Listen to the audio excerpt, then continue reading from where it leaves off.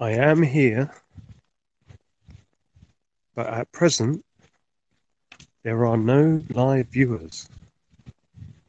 Ah, a live viewer. My first. Welcome. Welcome to the Real Japan at 10 to 1 in the morning.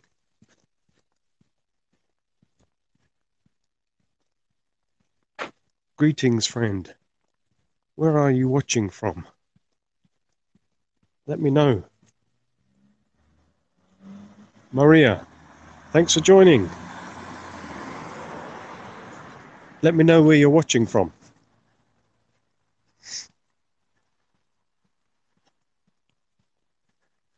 Welcome if this is your first Periscope from the Real Japan. My name is Rob, and I'm the founder of the travel blog, therealjapan.com. I've just been out and had a very good evening in Sakai, which is a suburb of Osaka, meeting some old friend and new.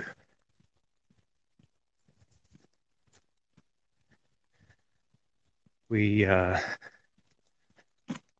were actually doing a photo shoot for Airbnb, one of their experiences, a live house experience, which means going to a gig basically. And yeah, it was a really good evening. Had a few beers, had a really good meal, went to a live house, caught a band. In fact, I actually bought a t-shirt from a band who I didn't see, so I don't know what their music's like. I didn't hear it, but I really like the t-shirt. So I bought the t-shirt basically. I went to the live house and I bought the t-shirt. I went to the gig and I bought the t-shirt. Yeah, it's just a late night walk back. And as long as my Wi-Fi holds out, I thought I'd do a live scope and see who watches. Hashtag Sal's message alert. My name's Rob. I'm from therealjapan.com. If you're not already a subscriber, improve your life and subscribe immediately. I've got a YouTube channel. I'm on Periscope, obviously. Twitter, Facebook, YouTube. What's the other one? Instagram, yeah, that one. Check me out. So, anyway, leave a message. Message me, let me know, say hi, let me know where you're viewing from.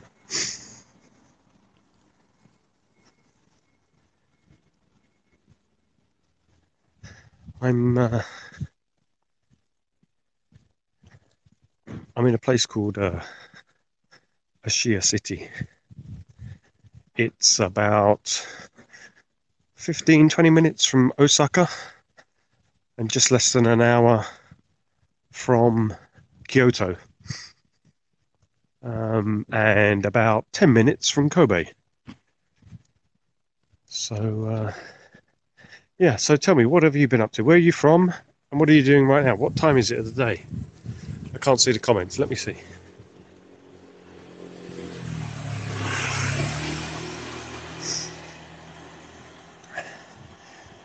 So I got invited by a friend of mine to go out tonight, and a friend of my friend he's actually a guide. He does really cool guides to the live house scene, which is, like underground gigs basically here in Japan, in particular in Osaka. And Airbnb promote his evenings, his experiences, and wanted a few people to come out and have an official photographer come along and sort of just kind of capture the evening, the experience and the moment, which is what we did. The photographer's a really good guy, actually. I'm not gonna I embarrass him by saying his name incorrectly. I've had a few beverages. Um, but yeah, I checked out his photography before the evening. He's got a website and it's really good actually. What I'll probably do is I'll probably do some sort of blog post about this evening. Actually, Sakai, I'd never been there before. If you're a regular Periscoper, you might know a guy called Keizo. He scopes a lot, and he's from Sakai City, I think. So check him out. His stuff's good. And yeah, Sakai is a really interesting place. Actually, I've been coming to Japan for 20 years, and I know this area reasonably well. Oh, warning, battery power low. Um,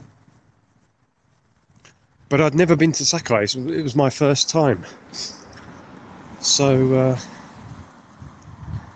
it was really good actually, and I tell you what, it really. I'm from the UK. I'm from England, and I know London really well. I go to gigs there all the time. Been going to gigs there for decades, and it reminded me of a sort of up and coming area in the sort of outer reaches of London, but without any of the pretense or bullshit. So yeah, keep your eye on Sakai, suburb of Osaka. There's loads and loads of live houses, gig venues in Osaka, and I've been to lots of those. I know a lot of musicians. Actually, if you check out my blog on therealjapan.com, there's a guy called Miles Wood, who's an English guy, but splits his time between the UK and Japan like I do. And he's based heavily out of Tokyo, and he knows the Tokyo livehouse scene like few foreigners do. And he wrote a blog article for me, which is kind of like the ultimate guide to live houses in Tokyo. Go and check it out on the website, therealjapan.com, if you're interested. And yeah, I was thinking I really ought to do a companion piece about the live house scene in Osaka, because Osaka is just such a great city. It's so buzzing, and you know, the kind of youth culture there is fantastic, and it's less contrived than Tokyo, less corporatized almost. It's really genuine, and if you take that out to the fringes, to like Sakai, it's there that it's really kind of raw and honest. So if you like your live music, definitely check out the live houses in Tokyo, but make sure you get to see some of the live houses in Osaka, and then maybe even get out as far as Sakai City, because that's I say city, I don't know if it's a city, it's probably just a suburb, but Sakai, Sakai.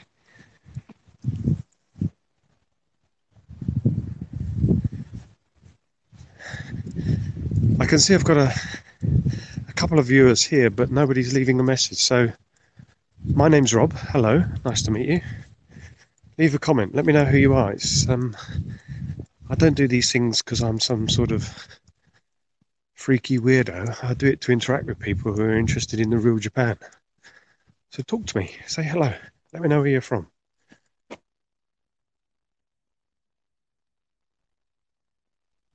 Still no comments. Or maybe you've commented and I just can't see because I can't handle the tech after so many beverages at 1 o'clock in the morning. So yeah, I'm in Ashiya City, just heading home. It's not too cold actually. I thought it was going to be colder. Just up here on the right, you won't be able to see it, but I'll mention it anyway. I'm a big cat fan. There's a couple of cats in an apartment here, and they've got a balcony, and the cats sit outside on the balcony. One in particular, he's out there all hours, all weathers, and he's quite possibly there now. You won't be able to see him, it would be too dark, but always make a point of saying hello. I had a cat called Salvador, named after the artist Salvador Dali. That's the apartment. Yeah, and it's way too dark for you to see anything, even for me. Um, yeah, I had a cat called Salvador, named after Salvador Dali, because when we got him when he was small, he had these huge whiskers like Salvador Dali, and he was just bonkers.